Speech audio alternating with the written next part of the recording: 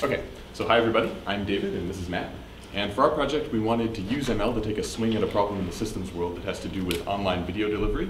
So we're going to focus in particular on an effort by Netflix called OpenConnect, which is a program where Netflix gives free caching servers to ISPs so that they can store their movies closer to end customers. But the problem is, given the hardware in these things, they should be performing with a better throughput than they are. And we think part of the problem is Disgaea. So if you think about it, one of these servers is going to see tens of thousands of concurrent video requests. And this is going to amount to a swarm of random reads to the disk. If you know anything about hard drives, you know that that's a recipe for disaster. So we can combat this with prefetching, but the problem is, in this particular scenario, if we prefetch too aggressively, we can actually shoot ourselves in the foot, because lots of users have short attention spans and they close videos before they're actually anywhere close to done playing. So what we really want is a way, when a user starts playing a video, to know a priori how much of that video they'll watch, so we know exactly how much to prefetch. So what we did is we built a collaborative filtering system to give us these predictions. And so we have a history of videos users have watched in the past, and we know how much of those videos they watch. And so you can think of these view times as implicit ratings. And we can feed these to our CF-based recommender system, and the recommendations we get out are effectively predicted view times for new videos. And we use these predictions to guide how much we prefetch.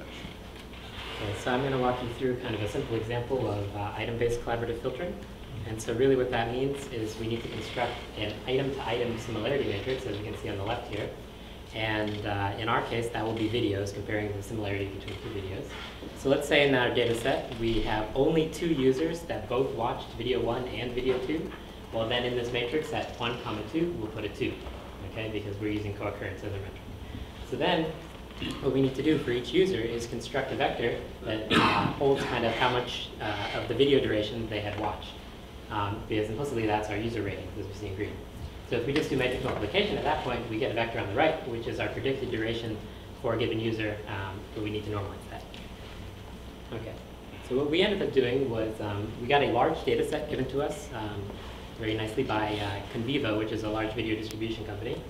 And what we wanted to do was break that data set up into different groups, such as the most active users, random users, and users, say, in the New York metropolitan area. We wanted to compare varying sizes of those populations to our system to naive baselines of average users and average videos. And we'll see in all three graphs, we're the blue. We do much better than the other two, the baselines, by a good amount.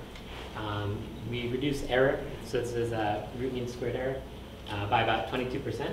And really what this means is that even within the area of a specific ISP, our system provides better recommendation than these baselines. So really that implies that we can get better performance by predicting using this system to predict our cache, how much to prefetch for our cache.